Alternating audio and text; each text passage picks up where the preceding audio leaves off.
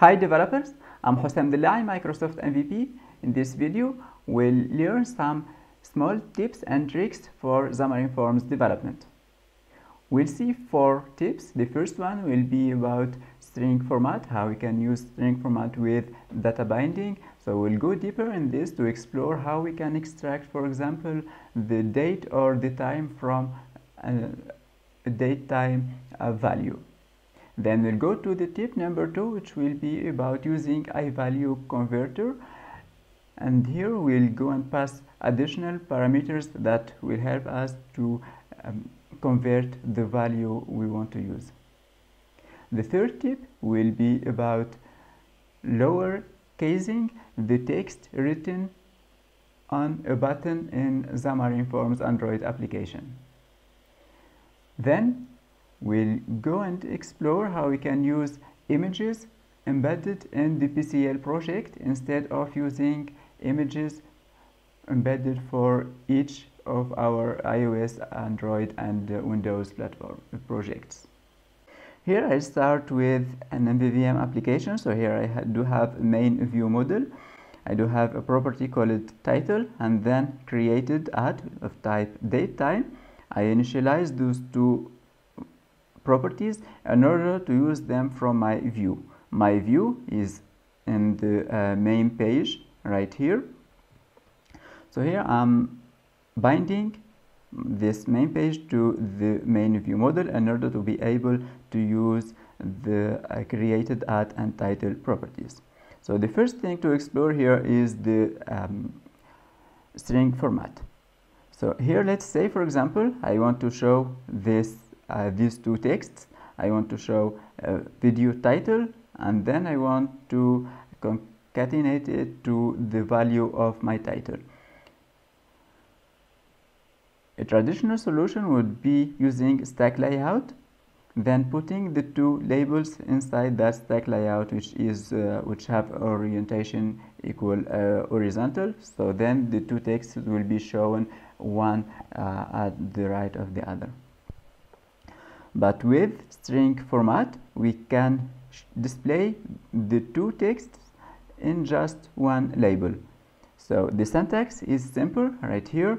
Inside the binding to the title, we add the property or the value here, string format equal, then using the two columns here, we specify the text we want to concatenate to our title value, and then we put the title value inside those semicolons. Inside of them we write 0 to say this here we want to write the value for the title. So the displayed value here will be video title 2 points, then the string format value. Now for displaying the date time, we do almost the same thing right here. So to display the value for created at, which here have this date time value, we can do the following. So you use the same syntax as used with the title, but now if I want only to display some values from this date time, let's say here I want to display the day, the date, then the month. Here it's written in French, but if I change that to my iOS application, then here it's written in English because it respects the language, the default language in my device. Cool. So here I want to extract those values. So what I do is inside this semicolons, we add this syntax. We say here 2 points DDD, and this is for displaying the day right here. So it's writing Sunday thanks to this syntax. Then we display the day of today, which is 27, through this syntax DD.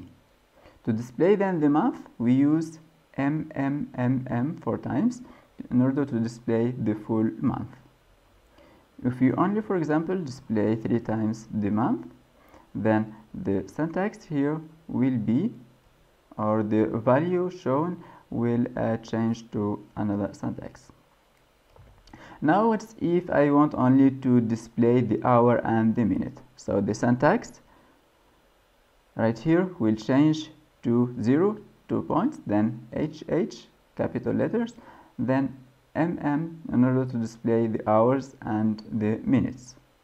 Here I do have a slide that shows you all the possibilities you can use in order to display the year, the month, the day, the hour, the minutes, the seconds, and so on, even if you want to display the time zone. So you can do that through this string format values, which are valid for XAML, but also the same syntax could be used in your C# code.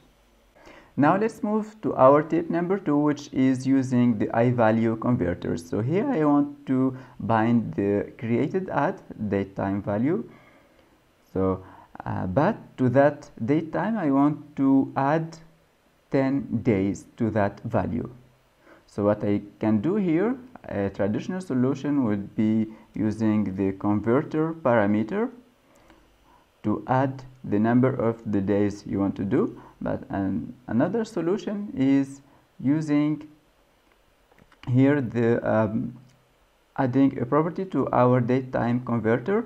So if you can note here, I'm creating a resource called datetime converter, which is of type datetime converter. My datetime converter is a class that implements IValueConverter. So it will take the value, pass it to that converter. The value taken here in this sample would be the created at. But we can pass some other parameters, as I have done here. I created a property called days to add, and this existed in my value converter. So it's here property days to add. So I initialized this days to add to 10 to say add 10 years or 10 days. Then here from the convert method, what I do here is that I get the date value, then I invoke add days to add that number of days to the returned value. Then the result will be a day in which we add 10 days. So here from 27 August we get 9 or September 6. Cool. Now let's move to another section, and here let me go back to Android. So by default the Android view for our Xamarin Forms application displays the text inside the button as uppercase. So if we want to change that to be lowercase, then the solution would be changing the styles of our Android application. So here if I go to my Android application, go to resources, then here inside values we do have the styles.xml file. If you don't have it already on your project, then you can create it, and you can make your main activity uses that theme style using this syntax right here. So styles.xml contains all the styles used in the Android application. So here from the colors, from the style of the window or the action bar.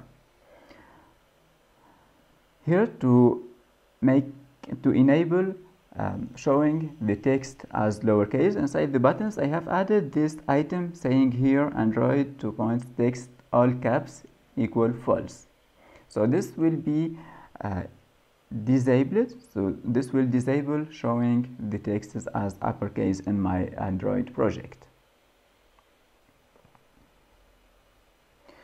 Now let's move to the tip, or to the last tip. So right here for displaying images, I can display images embedded in my Android or iOS application by calling the image by its name through the source property. So here I'm calling icon.png, and icon lives here in the resources folder in my Android application, icon.png. So I'm showing that image through its name.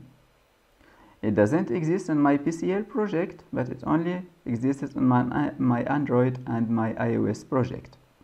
Now if I want to show this image which exists only on my PCL project called logo.png, then and with this way I don't have to recopy it on my Android and iOS project, it only exists in my PCL. So with this way I can do here use image resource, which is an extension that I have created right here. So if I go to that extension, you can find here the code for that extension, which will take the image and try to convert it to use from resource in order to get that image. Here, following this link, Xamarin Forms have published the code for this extension and also the guidelines for using images. So here what it tells me to do, it is that I need to change the property of this image. So if I go to properties, then here I need to change that to be embedded resource.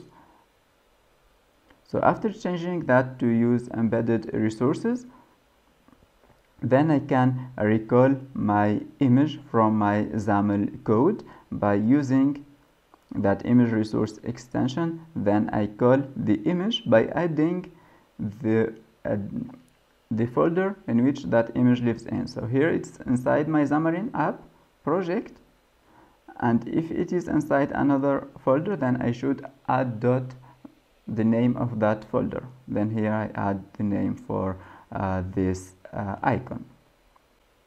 Cool, so I hope this video was helpful for you, and thank you.